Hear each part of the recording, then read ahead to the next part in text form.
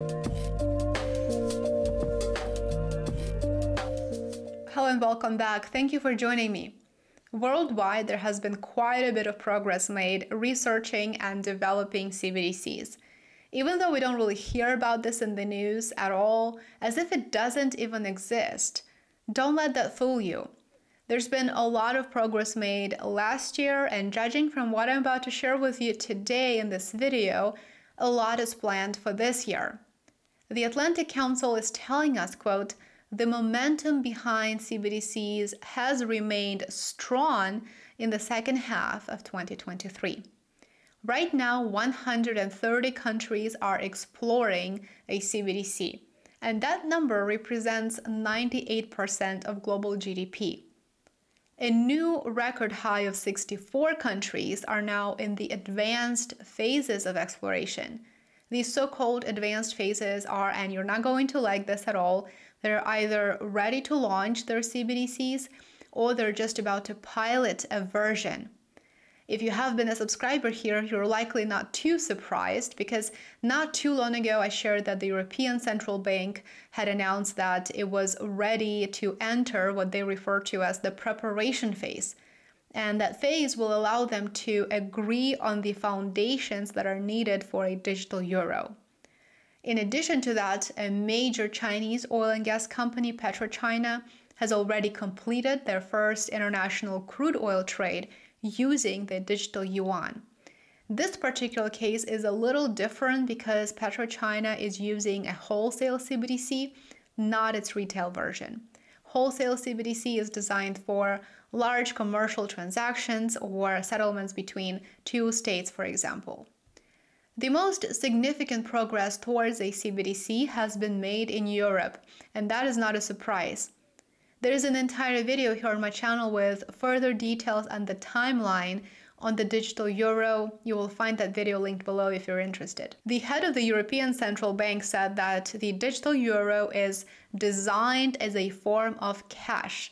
That is the exact word that she used. She said it's just a form of cash, so you don't really need to worry about anything, she said. And she also added that the digital euro will provide instant settlements and it will offer a high level of privacy and security. Of course, nobody truly knows what that means in the context of a CBDC, which completely excludes the concept itself, excludes privacy by definition. Europe is currently working on creating incentives for banks and other payment processors to distribute digital euro and to ensure that it is widely accepted in the Eurozone. So in my opinion, this likely means that banks will only accept the digital euro for essential services or for certain type of services. For example, as has been mentioned before, they may start social and government payments first, so they will offer a CBDC to those who cannot refuse it. The European Central Bank isn't the only bank that is making significant progress towards a CBDC. Let's take a look at other countries.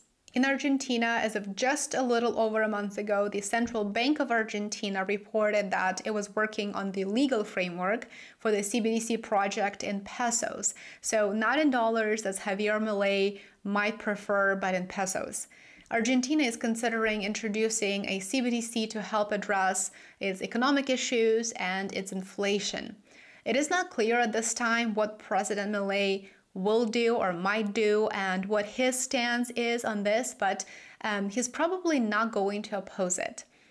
Now, Australia. In Australia, the Reserve Bank of Australia, in partnership with MasterCard, were involved in a CBDC blockchain pilot program, which they concluded successfully, reportedly, in 2023.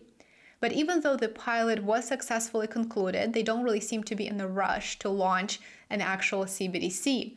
As of November of last year, the central bank suggested that the development of a full-scale CBDC was still a few years away. Brazil is working on a first phase launch of the digital real. At this time, it is scheduled for May of this year. Let's talk about China. China is ahead of the game here. We all know that. As I mentioned a couple of minutes ago, one of its top oil and gas companies has already started using a CBDC. It was used for international crude oil settlement using the digital yuan. This was a large purchase, by the way, of 1 million barrels of crude oil, and it was settled through the Shanghai Petroleum and Natural Gas Exchange. In China, they have rolled out a limited scope or a pilot of retail CBDC as well. Moving on, in India, the Reserve Bank of India has launched a pilot phase where they planned to complete 1 million daily transactions by the end of 2023. I haven't really seen any reports whether or not they were able to achieve that goal, but it does sound very ambitious, and the work towards the digital rupee is likely going full steam. So I definitely look forward to seeing updated reports. In Japan, things aren't quite as quick. The Bank of Japan is developing a retail version of a CBDC, so the one that would be used by average consumers. And it is partnering with 60 companies for the pilot program of a digital yen. Unlike Japan, the Philippines decided to start with a wholesale CBDC first. So they're already piloting their first digital peso for large foreign currency transfers. Russia is moving along a similar path. The Russian parliament approved a digital ruble bill back in mid of 2023, and a pilot program has been launched as well. South Korea is actively working on a CBDC too. The country decided not to waste any time at all, and they went ahead and developed both wholesale and retail versions simultaneously. The Bank of Korea, along with the government organizations with government financial services entities, are testing wholesale CBDC right now, and they're planning to focus on a retail CBDC testing later this year, towards the end of 2024. In Europe, individual countries can work to develop their own central bank digital currencies too, in addition to the digital euro that will be sort of that umbrella digital currency in the Eurozone. But one of the first European countries to make quite significant progress is Switzerland. The Swiss Central Bank has partnered with 6 commercial banks in the country to launch the pilot of the digital Swiss franc. It is a wholesale version at this point in time. At this time, they're testing the pilot, and the test is expected to be completed sometime in June of this year. So as you can see, even though we don't really hear about any of this, it is quite shocking that this doesn't make news, even though, as we know, this is 100% life-changing. As you can see, very significant progress has already been made, and a lot is planned for this year. Pilot programs are being launched, and wholesale and retail CBDCs are being developed. If you're wondering what's going on in the United States, I will make a separate video with more details. There's been some developments too. Several bills were introduced to ban CBDCs. The latest bill was introduced just a little over a month ago. But more on that in my next video, as I do want to keep this one relatively short. Do me a favor and make sure that you follow me on YouTube and Rumble. My social links are in the video description below. Let me know in the comments if you believe a CBDC will become a reality, and if so, when? What is your prediction? I know many people feel that there's nothing to worry about, it won't happen, but the majority, of course, is very concerned, and rightfully so. Thank you for joining me. Go ahead and give this video a thumbs up if you enjoyed it, if you learned something from it. Consider sharing it with your friends and family, with your network, and subscribe. I would love to have you back for my next one tomorrow.